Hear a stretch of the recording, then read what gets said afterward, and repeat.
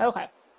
All right, so welcome again to the Designing and Planning a Tactile Graphic webinar. I am Liz Anderson. I'm the coordinator with the Florida Instructional Materials Center for the Visually Impaired. We are a statewide discretionary project with the Florida Department of Education, and we provide Braille and large print textbooks to students throughout the state, professional development, all kinds of resources for students in our state. So if you would like to learn more about us, our website is FIMC-VI.org. So be sure to check that out. And so we talked, oh, we've got captioning. All right, good, yay, thank you. And so again, for the chat, just make sure you have that changed to all panelists and attendees so everyone can see what you are typing in that chat box. And as I said before, we do have all of the handouts for this up on our website, and we are recording this. I just started that. So the recording will be up by the end of the week for you to come back and check it out if you need to. And then that will move to our past events page when we do that. And so in-service credit. So if you are looking for credit for your Florida teacher certification or ACBREP credit, you need this opening code for when you do the process to get credit, which I will explain at the end of the webinar. But our opening code is Tactile. So Tactile, T-A-C-T-I-L-E.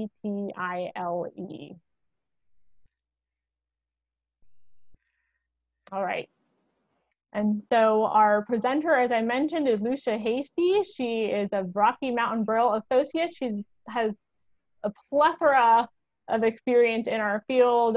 She's a consultant, she was a TDI, she was an ex officio trustee with the American Printing House for the Blind. She's taught for universities, wrote numerous books, been on advisory boards, all kinds of things. So we're super lucky to have her presenting for us.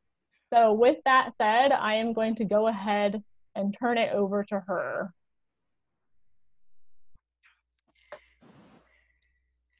Okay. Oh, did I? Okay, I'm hoping that, oh. There we go.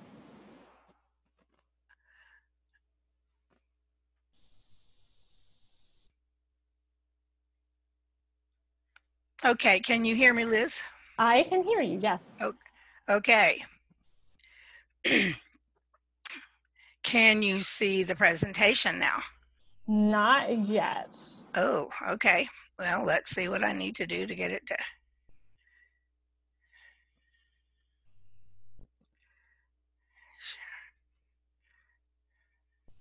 Okay, it looks like it is coming up, and yep, there it is. We can see it. Okay, all right.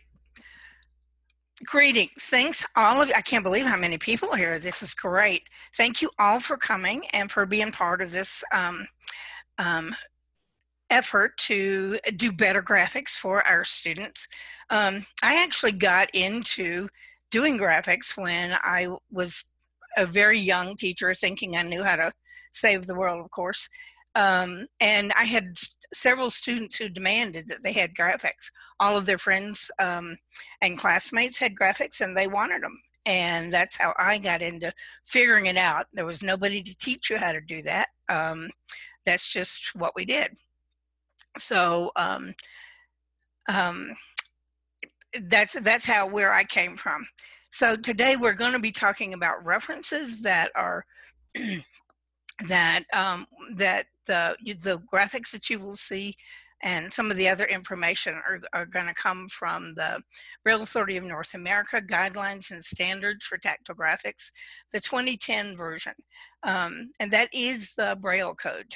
The official Braille code for how you produce tactile graphics. That's also in the process of being revised because when this was finished, UEB was not yet adopted, and so it's in eBay. And so the examples are being switched over and that kind of thing. And I think, Liz, you told me that there are lots of that you have lots of copies at FIMC in case people need to request copies, and you should really have a copy handy. You don't need one for everybody in the district, but at least one in your district preferably more, so that you can look things up. Today, we're just going to be going into a sort of a quick overview kind of thing. Liz, are you seeing the page with the references on it? I am just seeing your presentation, your PowerPoint. And you're not seeing the page that has the references listed? No. Okay, I'm not sure why that is. If you shared, oh, there we go. Okay, all right, got it. Okay, so the other project I'm going to be talking about is information from the diagram project. You probably all know about Bookshare, and Bookshare's father is actually Benetech. One of the other grants that Benetech has is one called Diagram. And the point for Diagram is to figure out how to get all the diagrams that are in textbooks available to students in a timely and reasonable kind of a way. So that project is now in its 6th or 7th year of funding. I can't remember exactly. The first one was 3 years. I think now we're into 5 years, 5 or 6 years, and is in the process of building a huge image library, and I'll talk about that a little bit more too. But those are the two things that I'll be showing you images from those particular publications. So the first thing we want to know, we want to ask ourselves, when you open a textbook and look at it, there's zillions and zillions and zillions of graphics in there. And the first thing you want to ask is this appropriate for a tactile graphic? And that's what we're going to focus on today. How do you figure out if this is something you need to do in a tactile graphic, the student needs to have, or not? And so that's our biggest question for the day. In your packet and also in the guidelines and standards is a decision tree. This is a process for trying to figure out whether or not you're going to need to do a graphic, and has some really specific questions that you can ask yourself as you go through there. And the first one is this information a repeat of facts that are already in the text? One of the techniques that publishers use is to show things in several different ways for different kinds of learners. So the information that's in a print image very well may already be in text in the book. And if that's the case, you don't need to do that graphic. Would this information be more helpful in another format? Sometimes graphics are so heavily visual that they are not going to make much sense once you get them into the form of a tactile graphic for a tactile reader. So it might make sense to do it in some way other than an actual tactile graphic itself. Third question is, does the graphic require the reader to use visual discrimination or visual perception?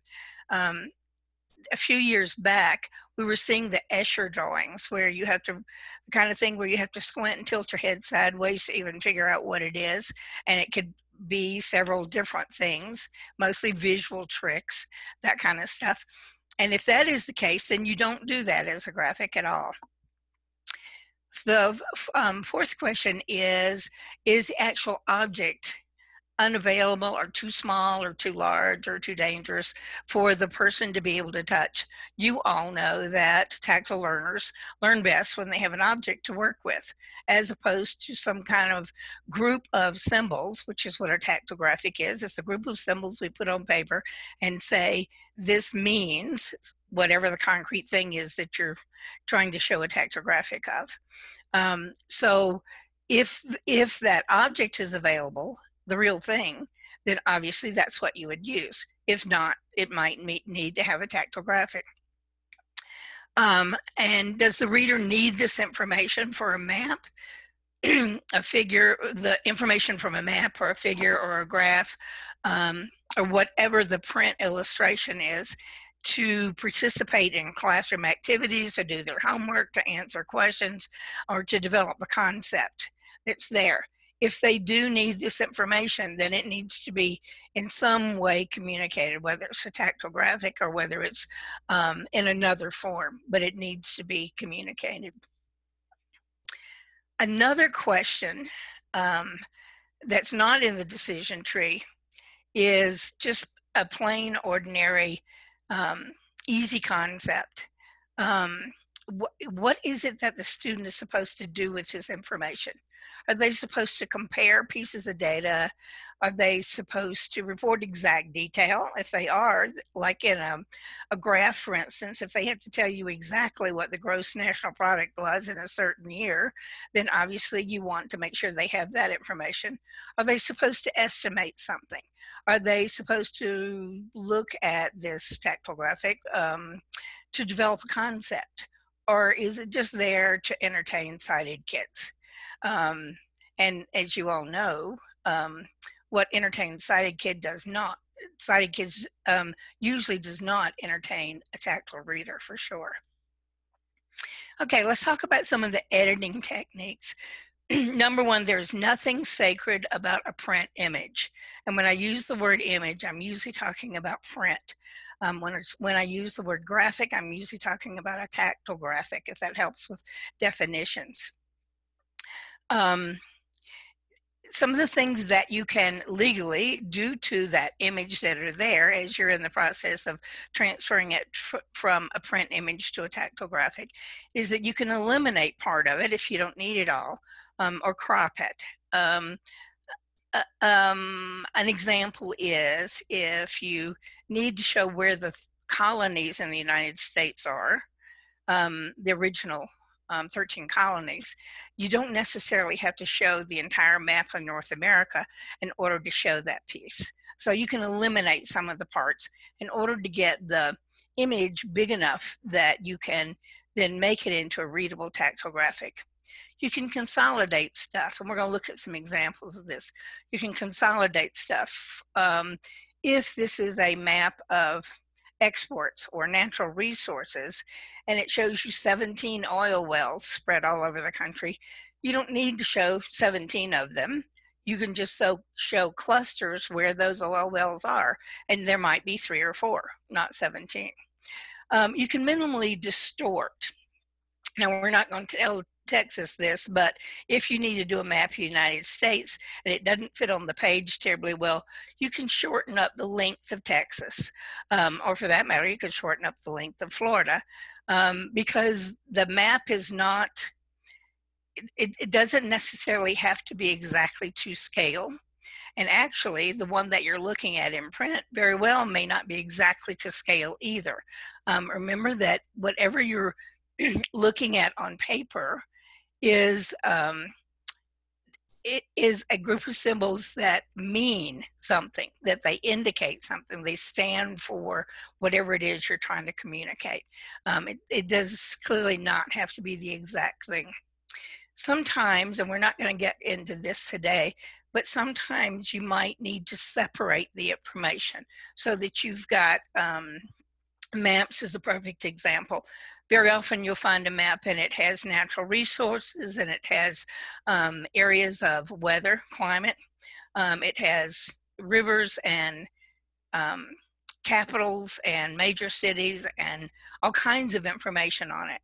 And that may just be absolutely too much information to put on one graphic. So you may have to separate it into several other ones. And as I said, we're not going to get to that today. That's a lot more detail than we can go over in this basic time that we have.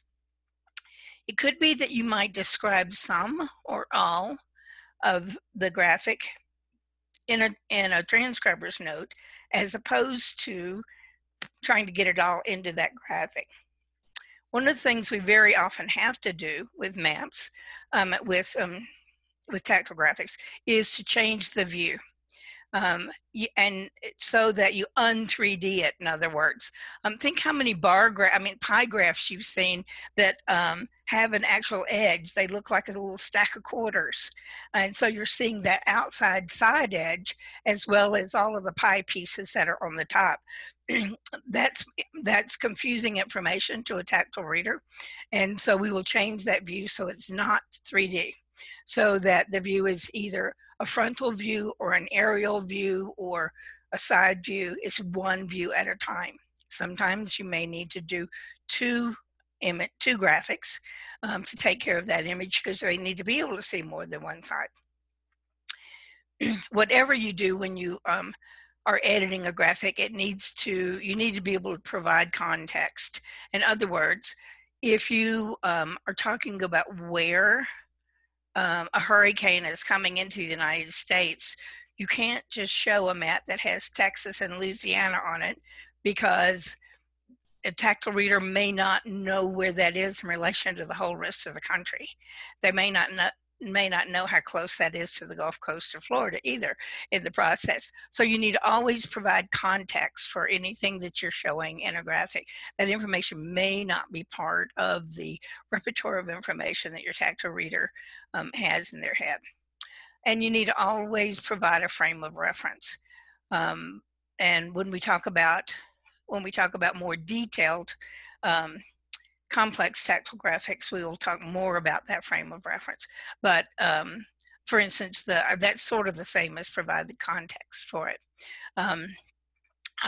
So far, are there any questions about any of those particular techniques that you can use when you edit something for production as a tactile graphic? There haven't been any, there's no questions in the chat, no raised hands, All right. So let's look at some examples of that.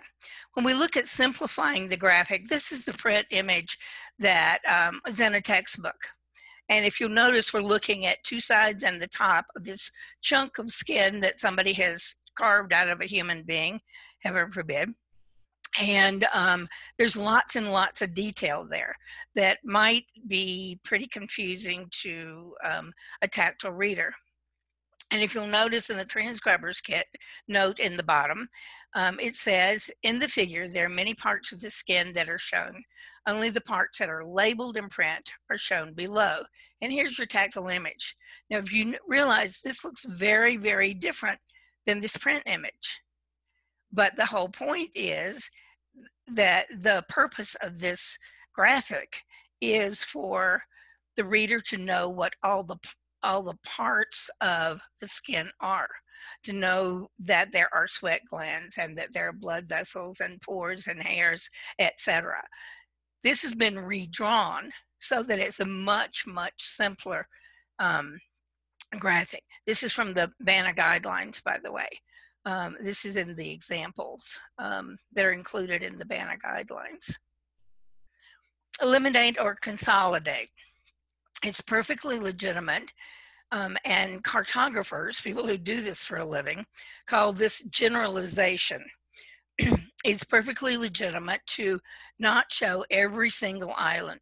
If you look at this map of Alaska, from the Aleutian Islands, there's just tons and tons of little teeny tiny islands out there. Some of them have actual cities in them, on them, and some of them are just islands, and they don't even have names on them that are there. So unless you're studying the Hawaiian Islands, and every single one of them has a name and has specific information about them, you could consolidate those. So you don't need to show absolutely all of those little islands that are out there.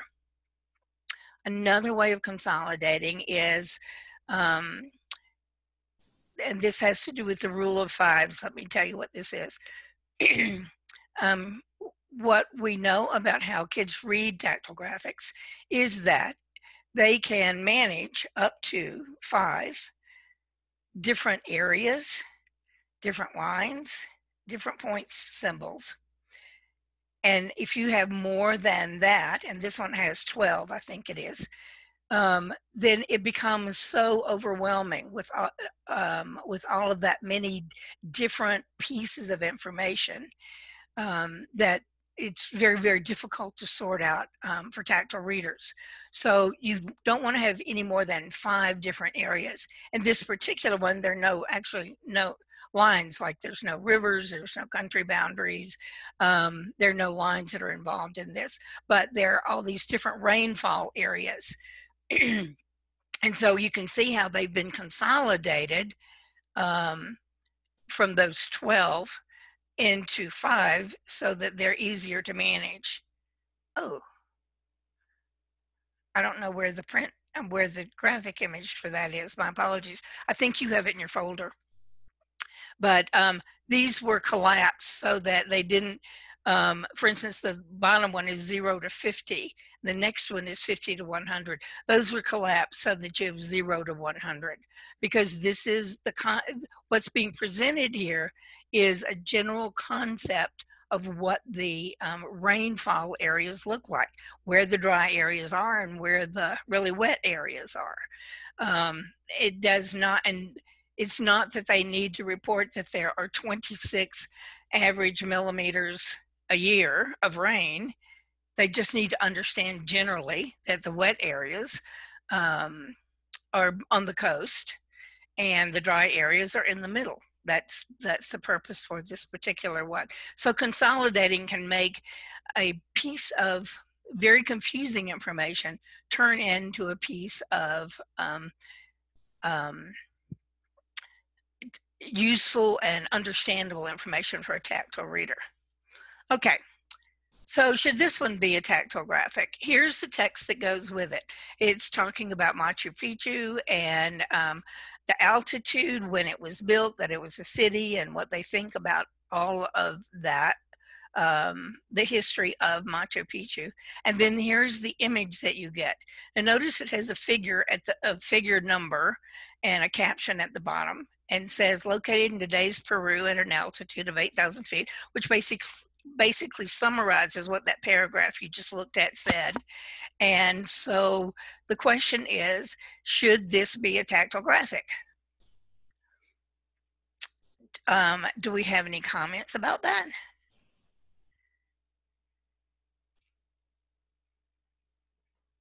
You guys can type in the chat box. Oh, Andrea is saying no. Or, oh, I think we have a raised hand. Maybe. Hi, Charla. Yes. Okay, so I will give Charla the microphone.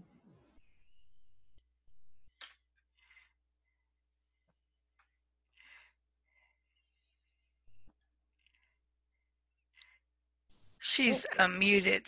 Yeah. Click that unmute. Okay, oh, there we go. Now she's unmuted.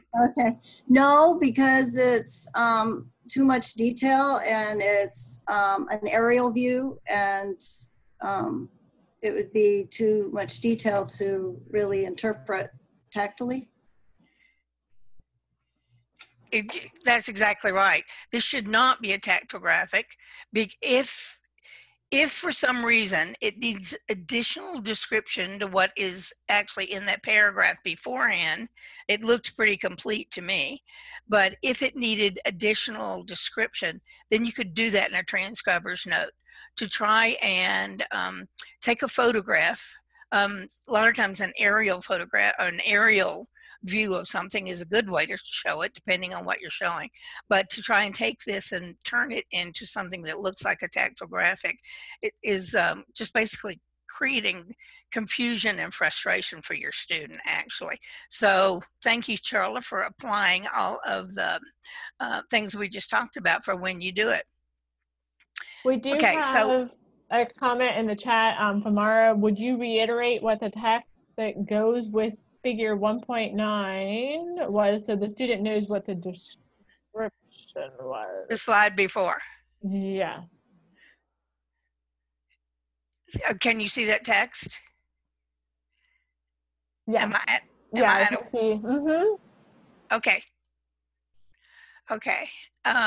So that was the text that went along with this image, and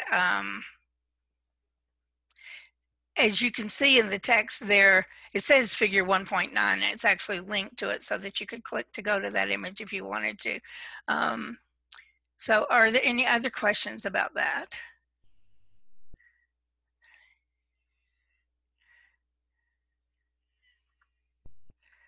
Doesn't look like it, no. Okay, good.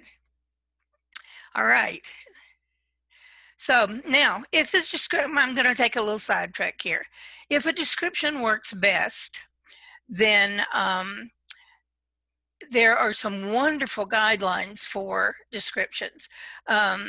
on that page that had the references on it way back at the beginning, it talked about the diagram project and NCAM. NCAM is National Center for Accessible Materials, Accessible Media, and it's from a PBS station, WGBH in Boston, and they have just absolutely done wonderful, wonderful things around accessible media and all kinds of different media.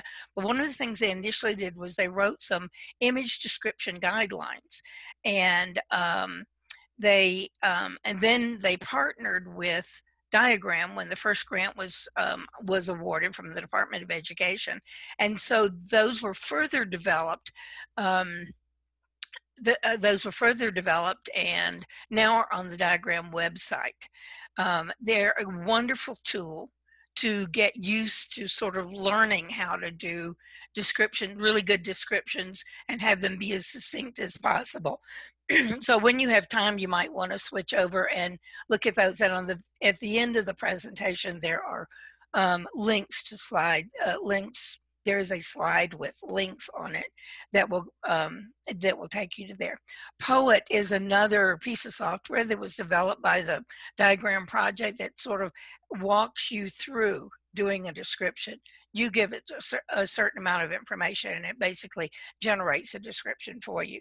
But now that I've taken that little sidetrack, so if you're going to do a description in addition to a tactile graphic or instead of a tactile graphic, what you want to do is make sure that you identify what it is you're looking at, a photo or a drawing or a chart or painting or whatever it is, instead of just saying picture of, the guidelines used to say picture colon.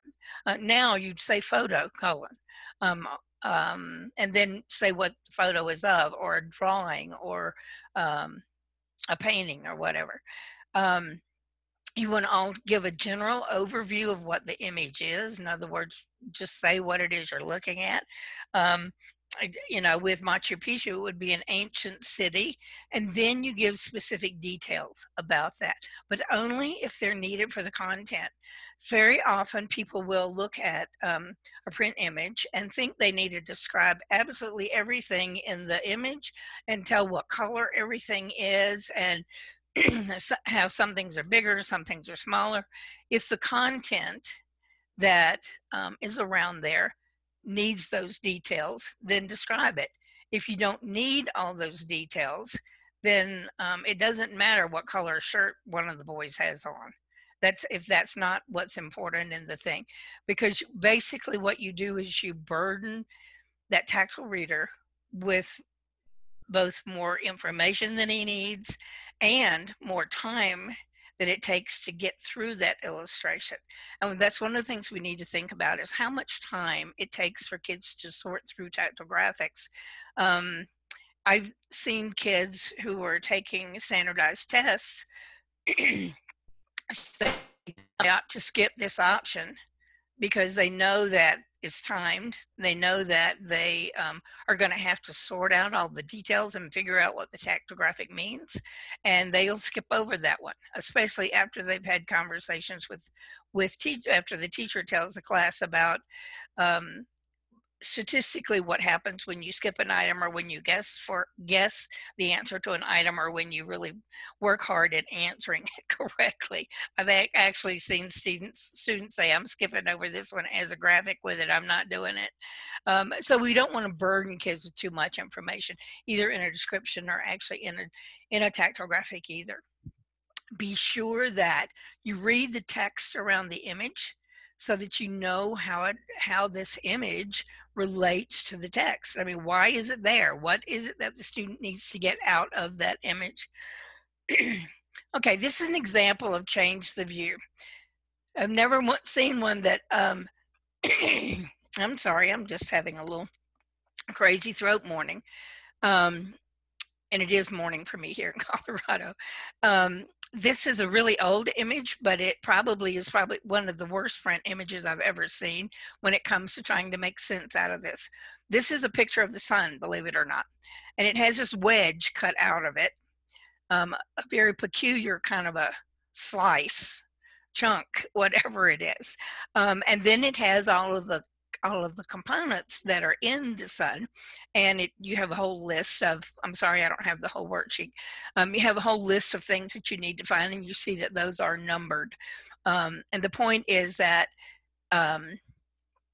that if you were doing this as a diagram, and you were saying that that little avocado seed right in the middle of this thing is the core of the sun, then you would be labeling. This is an opposite activity in that they've numbered it, and by out to the side, you had to come up with what that word was. You had to choose it from a word list at the top of the page. But what we've got is a crazy view. Why is this thing not just cut in half? Why are we not looking at a slice right down the middle, as opposed to the chunk that's sticking out?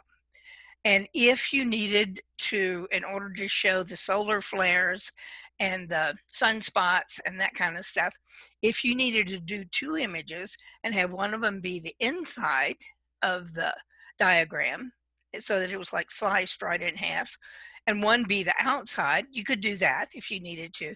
But to have this crazy chunk missing out of the middle, as a visual learner, you understand that those three lines that come together mean that that's a corner. Tactile readers, that doesn't make any sense to them, because number one, they don't come together.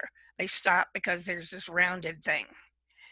This does not make any sense at all if you did this exactly like it is in a tactile form. It makes absolutely no sense to a tactile reader. So think about the view and how you might need to change it to better convey that information. Okay, so we're now back to this image of the rainfall in Australia. We talked about how you might consolidate all of that information. Well, before we go to this, let me ask if there are any questions along the way yet. I don't see any in the chat. Okay, good. I hope everybody's still awake. No, this is great. This is very good information. Thank you. Okay. Okay, I've used this example again, and this also, I think I mentioned this before, this is in the Guidelines and Standards for Tactile Graphics. A planning sheet is something that's really helpful when you first get started until you can do this easily in your head. If you look at each of the components that are going to be in a tactile graphic, and there is a blank planning sheet, by the way, in your folder on the website,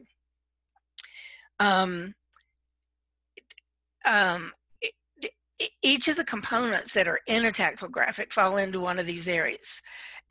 Areas are specific places, specific pieces of real estate, as it were. Lines do several things. Number one, they can be boundary lines. Number two, they can be Oregon Trail. They can be a railroad. They can be lines you follow. Or they can be, if they're teeny tiny and very quiet tactilely, they can be lead lines that go from the thing to the label that belongs to it. Point symbols are specific places. And then labels that you're going to use either on the graphic or in the key to the graphic is the other area that are there. This is one form of a planning sheet. There is another planning sheet also in the Guidelines and Standards that basically help you start organizing your thoughts. And if you're new to doing tactile graphics, or if you just want to sort of regroup, back up and regroup, try using a planning sheet for your own information, not necessarily for any other reason, but for your own information to help you organize that information. So in this particular one, this one was done with a for microcapsule paper, and it was done with a it was done with fill patterns because it was done on the computer. That's what I'm trying to say. So you can see how that 0 to 50 and 50 to 200, how those separate areas that are in the legend, how those were collapsed so that they were, so we did not have 12, but only have 5.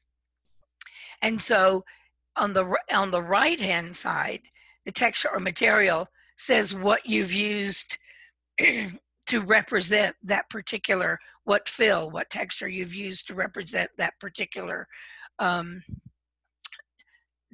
measurement of rain. There are no specific lines that you need to identify, like there are no rivers, there's no Oregon Trail, there's none of those kind of things. And you don't have to identify lead lines. That's something that kids should know, and they'll see them over and over again. And there are no point symbols on this particular one either.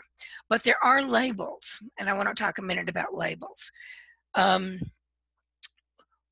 With labels, if there's a hierarchy, if you can put the label right where it goes, right, if you can put the label for the Indian Ocean right in the middle of the Indian Ocean, and maybe several places in the Indian Ocean, as you move around the map, for instance, then that's where you would put, that's the first choice of where to put it. The next choice is to put it near there and use a lead line to go to it. So there are times when you will have a map of something or other, and you have a teeny tiny country, and you might put the name of that country out to the side with a tiny little lead line that goes to the country. The same thing with science diagrams. You might have a gland, for instance, which is certainly not nearly as big as an organ or any muscle group or anything like that. And so you would put that label near there with a lead line to it. And the third choice is to put it in the key and to use a labeling system. We recommend 2 cells, and they should be intuitive. So instead of saying number 1, number 2, number 3, when you're naming items, you would put, for instance, if it was your pituitary gland, for instance, you might put PI. And then in the key, you would put PI space pituitary gland and spell it out. So you don't worry about capitals either, by the way, when you have keyed labels. The capitals are not important on the actual map itself or the actual diagram or illustration, whatever it is, but they are important when you get ready to put it in the key. So for Coral C, for instance, you might use CO, and then hopefully you could put the label right in the C, but if there weren't room, but then in the key that goes with that map, you would have CO space, and then you would write Coral C using the capitals as they're supposed to be used. So that's pretty much what I want to tell you about what keys are. Let's look at a couple of keys. Hey, Lucia, I have a quick question for you. So the form that you were just showing in the presentation is different from the handout that that you gave. It's just it doesn't have in the one you gave us, it doesn't have the space to put what you're using to represent each thing that you're putting in your tactile. Yeah, it doesn't look exactly like that. So I don't know if you can share that with us so we can give it to the parts. But that's just something to keep in mind for after, if we can. Okay, great. Get that one from you. Yeah, I'm wondering whether or not. Okay, if you look in your BANA guidelines, that image, we did some revision there. Oh, so is this planning sheet from the BANA? Yeah. Okay. Yeah. Okay. This one is one that I used for years before the BANA guidelines ever came into being, and this is pretty much what it looked like. And except the one I used, all of this information at the top about the title, the graphic, the production method, and all that kind of stuff was at the bottom for some reason. And we did a little revision. And then there was one that they used in Canada. The guidelines were written with by a team of folks from the U.S., half of us from U.S., and the other half were from Canada. And all of us are people who produce tactile graphics. And so the other one that's in the book, which first goes through the simplification, resizing, consolidation, distortion, all that kind of stuff. that one also is in the book. So both of them are in the guidelines and standards. I apologize. I didn't realize I'd Okay. Yeah, that's not fine. put Yeah, this in well. there. And so while I'm here, let me talk about the stuff that is at the top. One of the reasons, the way we use this when I was a TVI, was that we kept track of the graphics that we produced in-house. And at that point, the production method was generally collage and thermoform. We didn't have all this fancy technology. This was, back in the days of covered wagons, a long time ago. But we wanted to track what we had done. We wanted to track the textures or the material, or then as this evolved further, the fill that we used for a particular thing, so that as we did other graphics from that book, we would, instead of having to rethink the whole thing, we would be able to be consistent and use the same fill. So whatever it was we used for water on the map in chapter 1, we would use that same fill or that same texture for water in chapter 10, so that there was consistency for the student, and the student didn't have to figure out what we were doing each time they came across a fill. So that's why we tracked what materials we were using, and we kept these, and we kept them attached to the master, because at that point we kept the master and kids got a thermoform copy That's a of great it. idea. Yeah. Yeah, and of course, if you're hanging on to that computer file because you may have a very similar graphic next year for another student with a few little differences, you're going to keep that in a computer file, because you're going to turn around and use that same image that you have in the computer file, maybe put different labels on it or whatever, and produce it for next year's student who's taking biology. So, and the other reason is one of the things we did was we tracked production time.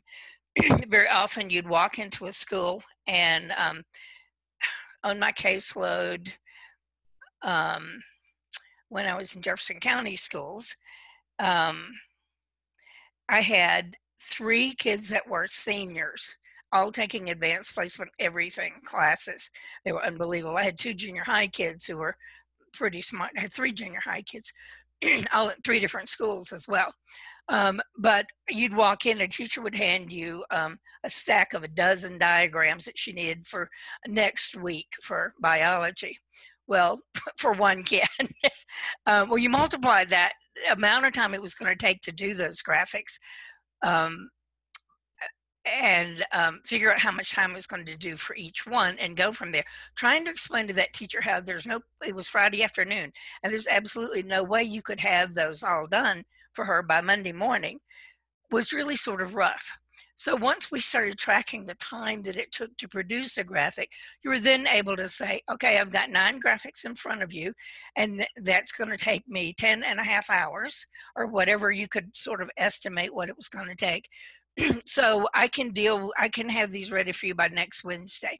So it was really helpful for us. I mean, these are regular classroom teachers who had not dealt with a blind kid before. This was their first time teaching a blind kid in their regular classroom.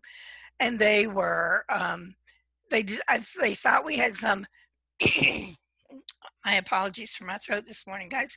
They thought we had some magic machine that just spit out graphics, or we had a truckload of graphics somewhere we could just dig through and get the right one. So this gave us some way to estimate how long it was going to take us before we could get to that particular graphic. And by the way, there were 3 TBIs in that program. We all had similar caseloads. And on top of these bright older kids in advanced placement classes, we all had a bunch of them. We had a bunch of little kids and beginning braille readers too. So we had crazy caseloads back in the day. And that was before our Colorado Instructional Materials Center was developed and created. That's before yours was too, by the way. So, okay, so does that answer the questions about that? Yeah, thank you. Okay, so this is an example of a key. This is the key to that map of the rainfall in Australia that we looked at before. that we consolidated, remember, from 12 different groups down to 5. And so if you'll notice at the top, it has that same transcriber's note that we saw in print that says that the 12 ranges of rainfall have been consolidated down to 5. And then it says key, colon, and then you have a little patch that is 1 inch wide and 1/2 inch tall of the texture that was used to indicate over 1200 millimeters. And then you have over 600 to 1200, and then whatever to 600, 200 to 600. So you have the texture there. And so when the student looks at the texture, on the actual map itself, they can then go to the key and say, okay, this is what this textured area means. So basically what you've replaced the color coding that was used for the different ranges of rainfall with a texture. And that's what the key does. And a key has a specific order.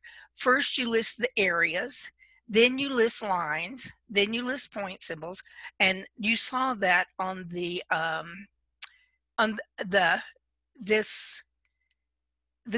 tactile graphic planning sheet in that order. That's the order they come in.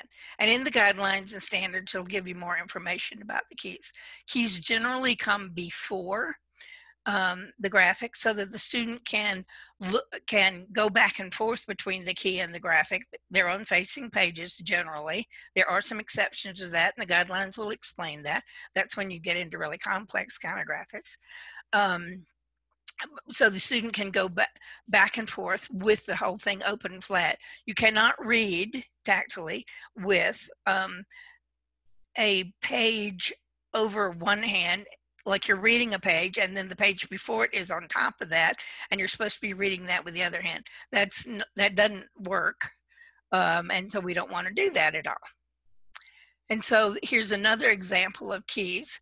Areas, 2 areas, and then line, and then the point symbols in this particular case are keyed symbols. So you have GL for Great Lakes, and you have GM for the Gulf of Mexico in this particular one. So if you look there in the key on the left, this one happens to have the Mississippi River down the middle of the United States. So, okay. Remember, we talked about providing context. If you'll notice in this graphic, there is an outline shape of a body around this digestive system. Sometimes you'll see a print image and there's just a digestive system hanging out there, just parked on the page, on the print page. Well, it doesn't help a tactile reader to put that in context if you can't tell where that is. So if just the outline of that body around the digestive system is a really helpful kind of a thing. This is another time also with this image when you would do some keying, in that you would, for instance, the line, the second line that goes, that shows the esophagus on the left, the content is on the left side of the page. So you might have a label that says esophagus, and then in your key, all the rest of that information would be in the key. So it would say esophagus, and then it would have the little short paragraph about food passes from your mouth into the esophagus, blah, blah, blah.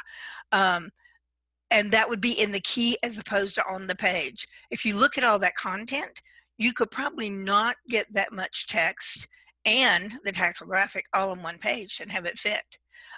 Planning, that's why planning helps to figure out how much room that's going to take up for you.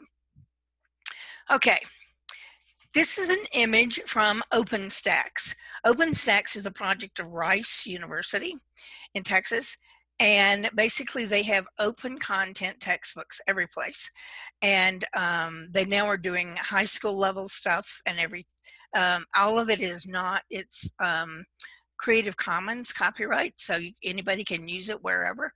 And so this is a diagram, a cross section of the brain, okay?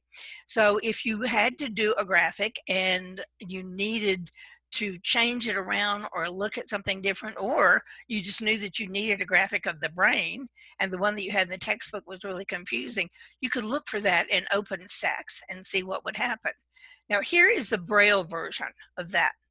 This Braille version came from the Image Share, which is the library of Braille images that actually it has 2D Braille, as in Tactile Graphics, 3D, the patterns to build a 3D printed image. So if you want to build a 3D brain, you could do that. And descriptions, and they're putting that all together, diagram is putting that all together into a huge database, either the actual image itself or a link to another place where that image is. So they're working with a number of different agencies and a number of different libraries. They're expecting for it to be launched in August of this year. And when that happens, I will put it on my website right away. And I can also send the link to Liz and she can put it on your website so you'll know where it is. You can go in and look for graphics. But this is a very similar image of a cross section of a brain. One of the things it doesn't say on there is it doesn't say that it's a cross section. And that's in it, that view that you're showing is really important for tactile readers to know about. So did you think that you would be able to use this image, this to make a tactile graphic, or this tactile graphic? You could send this off to a capsule machine. You could send this off to a Tiger embosser. You can convert your file format and send it off to a Phoenix embosser or a New Romeo or New Juliet, an Index. You could send it off to a lot of different things in this format.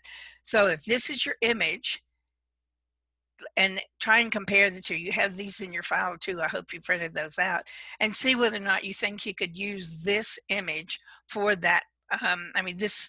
This graphic master for that print image. Any comments about that? We didn't have any on that specifically, but we did have a question going back to the key. If you think that you think you would need to know the specific questions that will be asked regarding the graphic before deciding how to collapse the key. I'm not sure what you just said. So I think, so this was from Jill back when you were looking at the keys and you were talking about collapsing them. And she was saying that she thinks you would need to know what questions are right about the graphic. Okay. To decide that. Right, and I'll back up and I'll speak to that. You're exactly right about that. If you compare this image to the print one, what you'll notice is the amygdala is not on this particular graphic. However, it wouldn't be that hard to add that where it needs to be. And to take this particular drawing and produce your tactile graphic by adding whatever it is that you needed to do. It says brain sample and it should say cross section of the brain. So image libraries can make all the difference in the amount of time that it takes you to do stuff, the amount of artistic ability. The other thing is that you'll notice that this particular brain does not show all these sausage links, all this wavy, curvy brain matter stuff looking like big piles of spaghetti. And those are a lot of lines that are going to just add a little bit of craziness to the whole picture. And so you don't need to put those in the tactile graphic necessarily. They don't, that texture does not necessarily need to be there. If you think that it's important that the reader knows that that's what those are, then put it in a transcriber's note to go along with it. And you can put a transcriber's note anywhere in the beginning of the key, at the end of the text. You can put it wherever you need, as close to the graphic as you can get it in the sequence of things that are there. But if you think they need to know additional information, put it in the transcriber's note. Don't give them more tactile challenges than they already have. Okay, let me back up to this. It's where we collapse these. Yeah. You're absolutely right about the context. Again, you always have to read the text before and after. You have to read the questions at the end of the chapter. You have to try and anticipate what it is the teacher is going to do, is going to expect for the student from any graphic that you produce. And again, you want to go back to that additional question. What is it that the kid is supposed to do with this graphic? What are they supposed to get out of this? You have to be sure you've asked yourself that question when you start planning, and understanding what the content around it is going to be the only way that you can get that particular information. Okay. We're getting close to doing the end. This particular graphic is in the guidelines for descriptions. Do you think this would be an easily describable graphic along the way? I think it would be really hard to do if you did not have some help in doing that. And so the link at the top of the page takes you to the example and how that was described. And I would encourage you to take the time to go and look at those kinds of things. You could do an entire map of the United States and showing which country had which claims or wherever. I never thought of Louisiana being in Nebraska. That was not ever any information that I had in my learning and that kind of stuff. The other thing that's interesting about this particular image, and you have to work at it to understand, that there's a red line that starts up by Montreal and goes across, and that's the route that the explorer La Salle took in 1679. There's another line that is green that actually also is the Mississippi River. So that's really confusing. That's really pretty much overwhelming when you look at this as a print graphic. But so if you look at this green line, that's the Mississippi River, that's also the route that La Salle took in 1682. But this is a pretty tricky one to describe. I would encourage you to go to the guidelines and to look at how these kinds of things are described so that you can look at that. I can tell you that in my experience of lots of years of working with kids, the task of decoding tactile graphics is a pretty high level task. And we don't really train kids how to read tactile graphics. We don't have any really thorough, full range of materials out that give us tools to teach that particular thing with. For the most part, we don't understand how kids comprehend tactile graphics. So we don't really teach them how to do that. So for kids, so when we give our students things that are really, really complicated and expect them to be able to sort them out, we've done a terrible disservice. We've frustrated them to no end at all. And we want to be able to give them as clean graphic as we possibly can with as many ways to access the information as possible along the way. So this particular slide is about the repositories that are out there. APH has a great tactile image library, and it's growing every day. They're getting more and more things. I sent them a note the other day and said, you guys are adding some nice stuff to your library. The file format they're in is a PDF. So when you download that, you have to register. If you're not registered, you should do that. You have to register, but it's no big deal. You just say what it is and they send you a little password thing. You just put your name in there. the file format that you get is a PDF. You then are going to need to be able to convert that to whatever production method you're going to be using, and we're not going to really get into that today at all, obviously. But that's a really, really good resource.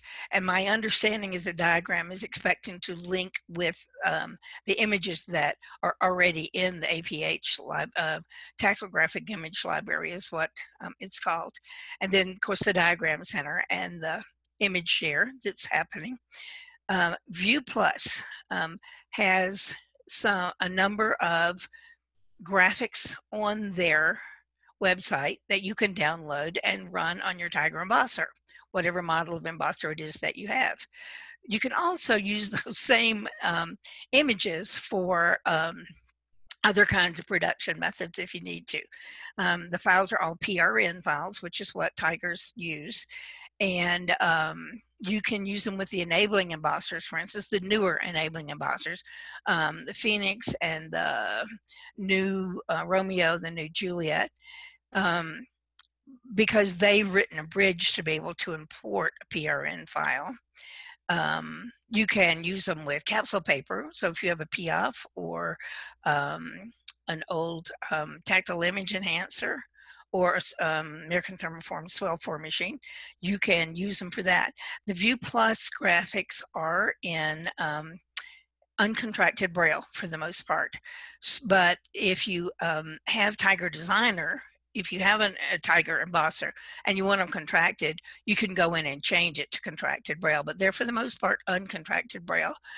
Not true of the other libraries. They're contracted. The Royal National Institute for the Blind in the UK, in conjunction with Zychem, which is the company that actually builds the swell form machines that American Thermoform sells, and they produce the swell touch paper as well. They have what's called Tactile Library, and they have a good number of things. Harpo is the company that makes the PIAF now. That's not who originally made it, but they bought the company, and they're in Poland, and that there's some images on their website. I need to caution you that a number of the images they have actually came from an image library that was at Purdue University. When they had a big project that produced tactile graphics, and they were all produced for swell paper.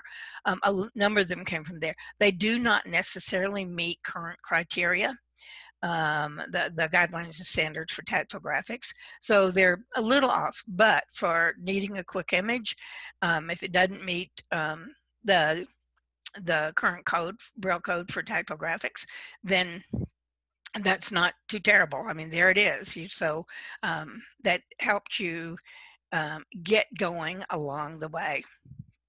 So I just want to say thank you to all of you for what you do.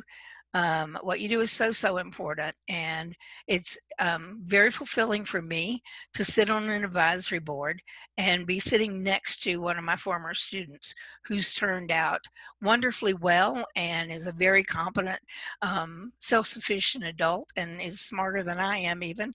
And it's so neat to know that the time and energy that I invested in kids has given them some quality in their lives.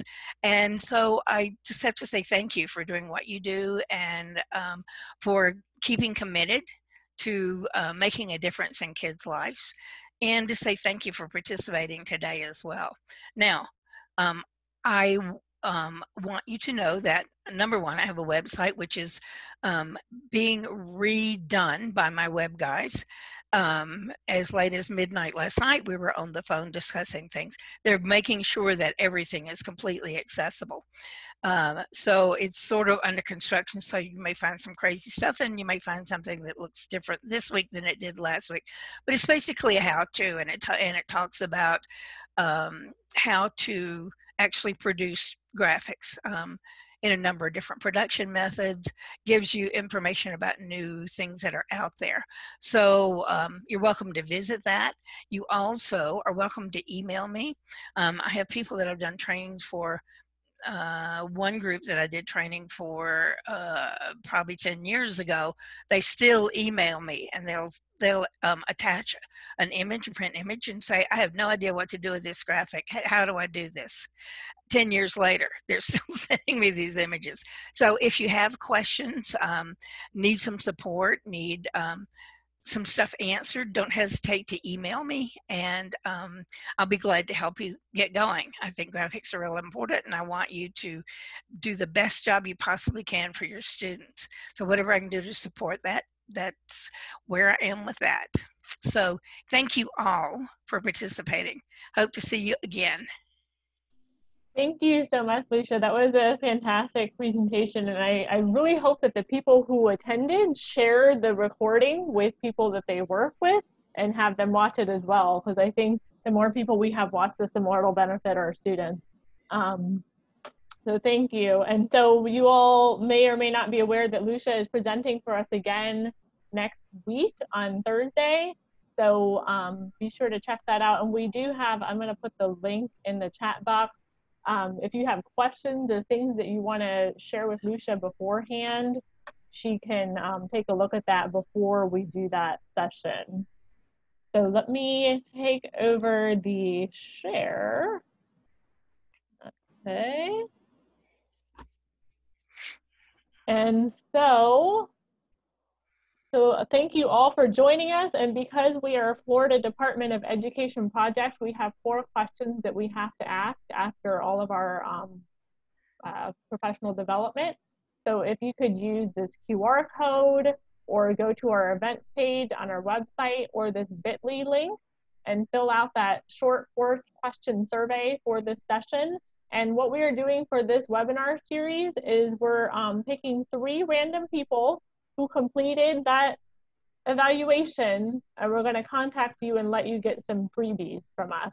So that's a little extra, you know, motivation for you to fill out that evaluation form for us, because we do have to collect that information. So be sure to do that.